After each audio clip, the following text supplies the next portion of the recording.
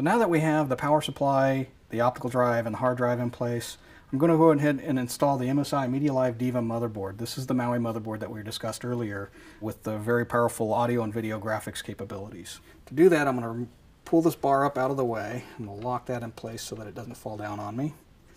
I've already installed the I/O shield that goes around the I/O brackets on the back of the motherboard. And so you can see I've got a lot of cables and wiring in the way, so I want to pull some of that out of the way. I'll clean all that up later with some zip ties. And that leaves me very clean access to the insides of the chassis that I can now secure the motherboard in place.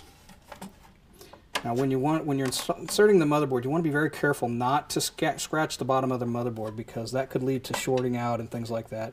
You also want to make sure that as you insert the motherboard into the I/O shields, that you properly get everything grounded and in place.